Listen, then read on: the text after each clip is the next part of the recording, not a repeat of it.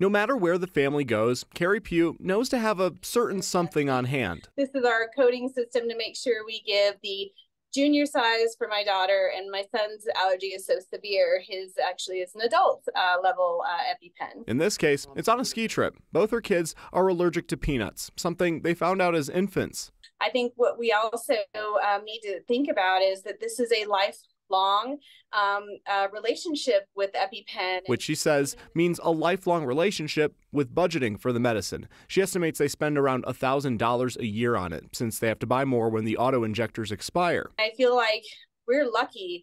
I imagine that decisions like this for a lot of families, especially ours, when we were just starting out, it's the difference between, do we go get tires for the car or do we go get EpiPens? A Democrat-backed bill introduced this session looks to cut those costs starting next year. Specifically, it would create a program that provides the pens at a, quote, low cost, or $60 maximum, depending on their insurance situation. For a family like Pugh's, they believe that it would be a way to save money and put it towards other things. Money that we could use for our retirement or saving for our kids' college, reinvesting back into our local business. Now, there is some opposition to this bill, including from the Colorado Association of Health Plans. Their associate director told me tonight that they believe the bill does not address prices set by the drug manufacturers. They believe in the end that this could actually raise everyone's health insurance premiums. Jenny, this bill passed committee unanimously today.